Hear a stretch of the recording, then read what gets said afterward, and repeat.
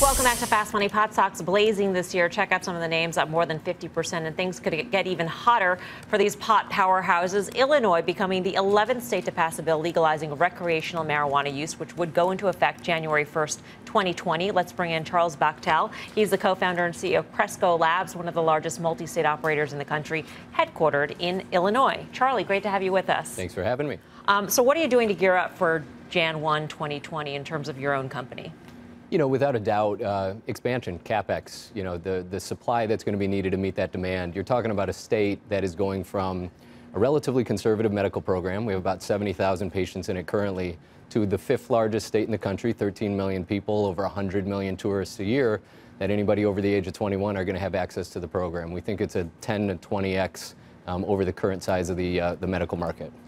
Illinois is one of the biggest, or will be one of the biggest, marijuana markets in the country by state. And so I'm thinking of the example of California. Everybody looked to California thinking that's going to be one of the biggest markets in the country. And the tax revenues were really disappointing for the first full year of full legalization in 2018. A big part of that was this thriving black market. And a big part of the bull thesis for pot companies and pot investors is the notion that you can convert every dollar in the black market to a dollar in the white market, in the legal market. Sure. How do you view that in Illinois and the rest of the country, for that matter, in terms of that thesis and where we are in cracking down on the illegal sales? So, great question. And one of the biggest distinguishing factors between what we saw in California and what we're going to see in Illinois, California sort of put regulations in place for the first time. Right?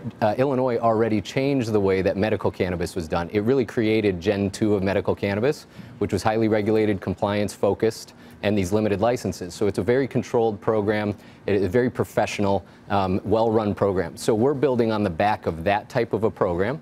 And, you know, the legislature did a great job of marrying increased opportunity, increased access, points of sale, while at the same time really giving the current operators, the current infrastructure, the opportunity to be first to market. Because we have the infrastructure in place. We can flip the switch Jan 1, 2020, as opposed to having to go through an application process and have new people get onboarded and get up to speed, which they will. But the current infrastructure is there to take care of that from day one. So from an illicit market standpoint, you know, I think we have a great chance of converting a lot of the incumbent illicit market, because Illinois doesn't have its own inherent illicit market. That's all imported from out of state. So as soon as we get our infrastructure and our adult use program launched, we give residents in Illinois a great opportunity to participate. Unlike in California, for instance, where they actually grow the product there, in Illinois it'll be easier to sort of to get rid of that illicit market. You're a multi-state operator, though. Where are you facing some challenges? Where do you see the most opportunity in various states? Yeah, so our thesis really lies in, we look at the regulatory structure first and foremost. We like regulation. We like there being obligations on the operators. We like controls in place. And then we look for big populations. So, you know, of our 11-state footprint, 7 of the 10 most populated states in the U.S., and then the other 4 have very, you know, high strategic value too. Nevada with Las Vegas, Massachusetts with adult use. Is New York going to happen? Yeah, you know, New York will, and that's one of the great things about Illinois pulling this off. First state to ever pass a robust, regulated adult use cannabis program through the legislature.